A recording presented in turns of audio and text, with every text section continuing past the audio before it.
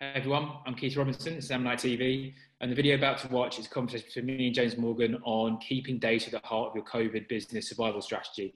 So I think it's a really important conversation, perhaps not happening enough, so I wanted to share it with you. So part one is going to be a discussion on the key questions a business is going to need to answer, and why data is at the heart of that. Part two is more practical steps and how this can be implemented in your enterprise to give yourself the best chance of surviving. So it's a really important conversation. Don't forget to watch both parts, watch to the end, share, subscribe, and you're going to see me real soon. Thank you. Thanks for coming on today, James. Today I wanted to talk to you about keeping data at the heart of your COVID survival strategy. So this was born out of a conversation that we had during the week with a client. And I think it's a really important point that I'd like to discuss with you and share with the audience. So just to give some context, I'd like to reflect back to what I heard in the conversation, where I see the problems are, and I'd like to get your thoughts. So in terms of the context of the company, so it's a large multinational operations, pretty much in every country in Europe. They're at the sort of brunt of the COVID shutdown, let's say. And one problem they've got is the different speeds in different countries. So in one country, 80% of revenues disappeared. In another, it's relatively stable. So that's one challenge we've got to overcome. But as our sponsor rightly pointed out, the problem they've got is there seems to be two conversations happening at C-suite. Number one, slash and burn costs. Understandably, we need to get the cost base down quickly. And number two, in relation to sort of technology, it's very focused on IT infrastructure. So what bugs do we need to fix and how can we keep servers up? And what's missing in all of that is how can data play a key role in both the short-term survival strategy and then how can we use data now to innovate in the short and medium term through this period. And that seemed to be missing a C-suite conversation in this particular company, and I imagine a lot of multinationals throughout Europe at the moment. So that's what I heard. Is that similar to what you heard? Anything to add to that? What's your thoughts? Yeah, that's definitely what I heard. And what we're seeing here is what businesses have needed to know for a while is everything you do in a business is an end-to-end process. Most businesses create products and services and deliver them to customers or provide them to customers, be that in a physical world or in an online world. And what this terrible epidemic at the moment has forced companies to look at is how does my business work end to end? What measures can I take in the short term when markets and customer bases completely change their activity? And there are rules such as lockdowns which prevent people going out, prevent employees going to work, etc. So how do I know what is happening in my business? How do I know what to do? And how do I know how to react in the short term? And of course, companies are looking to reduce costs, absolutely. The main thing you've got to understand as any part of a business is the business has to survive. And absolutely cutting costs in hard times is an important factor. However, one, how do you know what costs to cut and still maintain your core business? How do you know what your customers really need in these times, how they're psychologically going to react to conditions? And then as hopefully we get through this problem and people start to be released from lockdowns, companies are start to go back to function, what will those customers need in the immediate terms? Where will they need those products or services? And how do you make sure that you're in the right position to ramp back up and meet their needs as they come out of these crisis times? What's the first things that they will be looking for that you used to physically provide, couldn't provide online, and they will want immediately as they come out of a lockdown? What are the things that will go wrong with the products and services that customers already have, that once it comes back into a physical world, will need servicing, will need fixing, will need repairing, whatever, so that you can actually predict what stock you're going to need. You're going to predict what employees you have available and what employees you need to put where. And also, what what certain multinational companies are realizing is that geographical boundaries, which have traditionally fixed the way they operate, are actual slight misnomers. As borders open up, as workforces release, where do you need to divert stock? Where do you need to divert resources to when parts of Europe come back online at different times? So places like Denmark are lifting restrictions. Other parts of Europe have not applied the same boundaries and restrictions as others, such as Sweden. How can you make sure that you can divert activities perhaps towards those markets that are already on or switching back on? And then sadly, as this crisis goes around the world, how will problems in India, problems in Africa potentially affect, sadly, people, but also your supply chains and your employees and third parties who work in those countries? How are you going to react? How are you going to support them through these crises? So sadly, I think there will be a major impact in parts of Asia.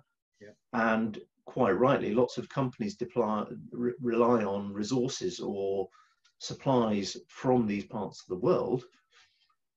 Certain companies have reacted by saying, well, we won't pay you. We'll cut our costs and reduce our relationship with you. Others, hopefully, are saying, right, how can I help in that part of the world to make sure that a key partner survives through this tragedy and is available when we need to come back online and when we need to start working again? So what you're saying there is that this is kind of chapter one of this story, and as this unfolds across the globe at different speeds, having data at the heart of your map as you navigate this as a large business is going to be crucial to the ones that survive, thrive.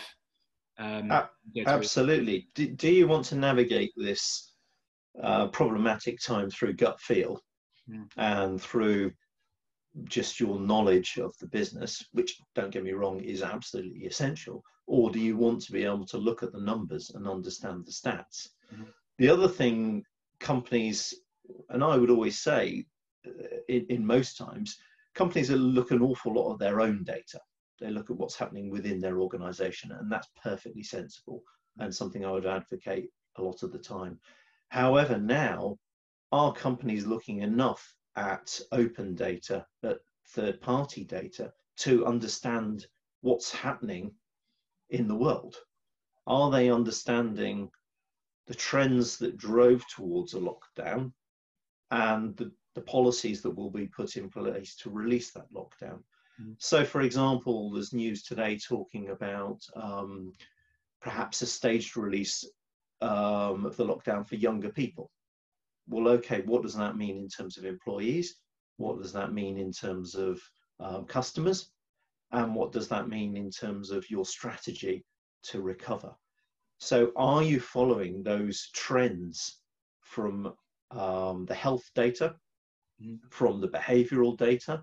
So if you look at the daily announcements press conferences by the government on the COVID-19 situation, one of the graphs they show up is social interaction.